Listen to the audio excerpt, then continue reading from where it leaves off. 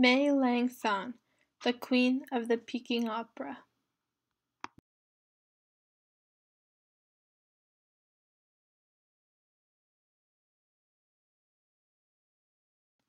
May Lanfang was born on October 22, 1894, in Beijing, China.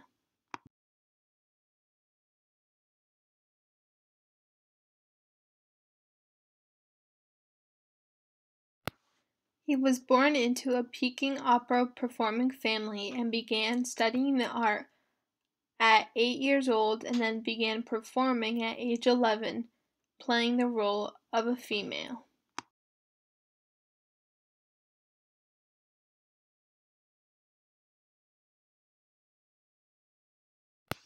It is tradition that men performing Peking opera assume the female roles. Playing these roles from such a young age, May became the master and would soon be known as the Queen of Peking opera during his 50-year career.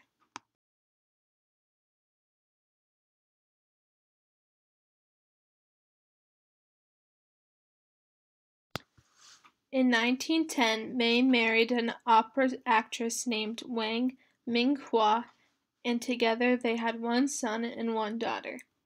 Being married to Wang, May married his second wife in 1929 to another actress named Fu Zifang, and together they had 9 children.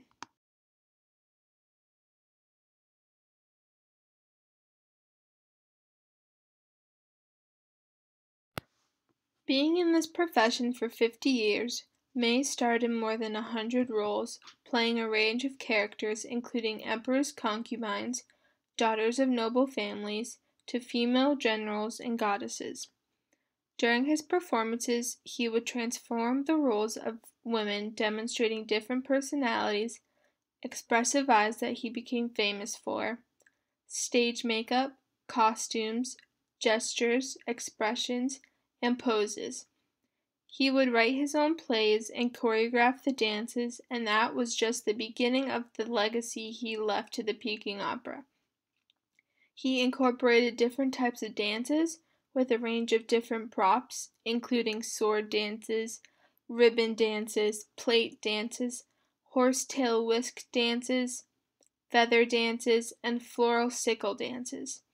With everything that he has done, he created the May School of Peking opera. He revolutionized the art and made the May School the most influential one in China.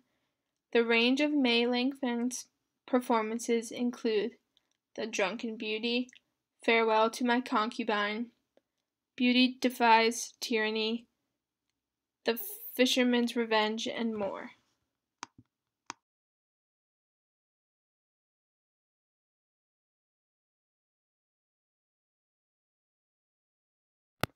May also was the first to introduce the erhu, a 2-stringed instrument, into the Peking opera, which now today, 65 years later, is now one of the most important instruments in the orchestra since its debut.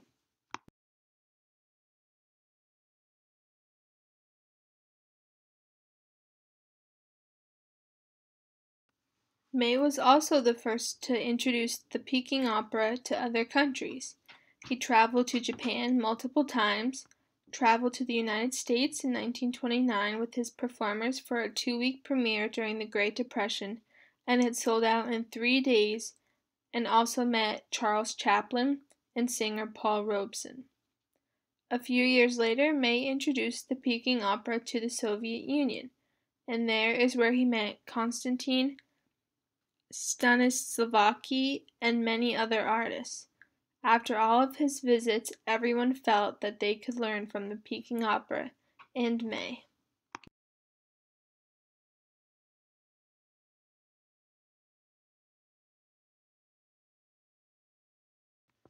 Even in his 60s, May would get the strength and determinism to perform one of his famous female warrior characters.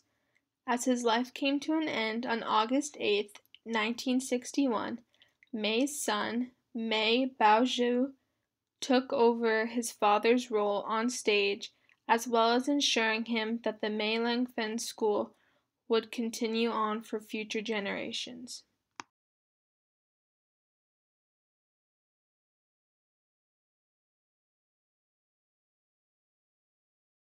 On August 27, 2014, May Baoju led Peking opera actors in several shows in the United States, performing at the Kennedy Center of Performing Arts in Washington, D.C.